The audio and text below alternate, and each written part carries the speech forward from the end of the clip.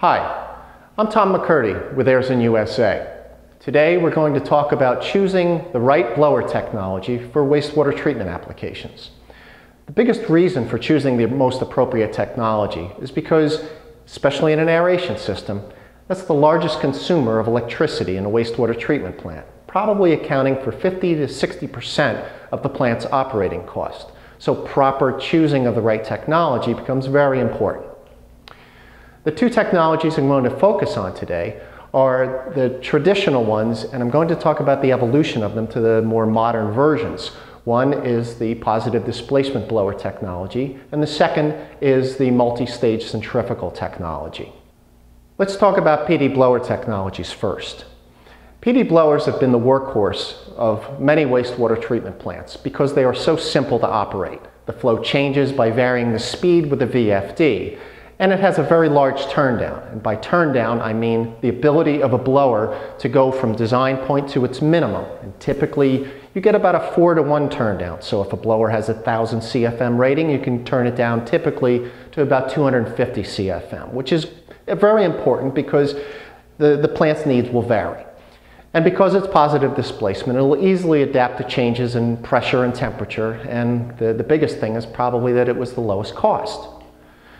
The limitations on PD blowers, even though you do have that wide turndown, is that it's much less efficient at those lower flows. And as the pressures get higher and higher, the efficiency starts to dwindle as well. The second positive displacement technology we're going to discuss are screw compressors. Screw compressors have been around since the 1940s, but you won't see them typically in a municipal wastewater treatment plant, primarily because they're built for a higher pressure, typically 20 to 30 psi, whereas in wastewater plants you'll see maybe 7 to 12 psi around that area. But there are many similarities with the blower technology in that it is also positive displacement, and it is controlled the same way in terms of a VFD, and you'll get the same type of turndown, typically a 4-to-1. But the advantage for a screw compressor is that it is more efficient by comparison than a standard PD blower.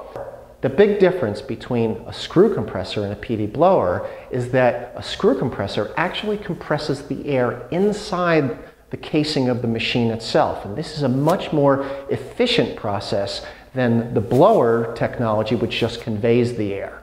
The animation that you see right here will show it.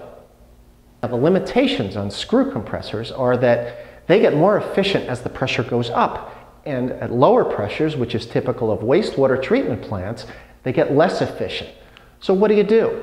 The way that we adapt the screw compressor technology to wastewater use, i.e. the lower pressure applications, is to have two approaches. One is a twisted 3-lobe technology that is primarily for the 3 to 7 psi range, and the true screw compressor is for 7 to 15 psi, which is probably more typical of what you would see in an aeration system.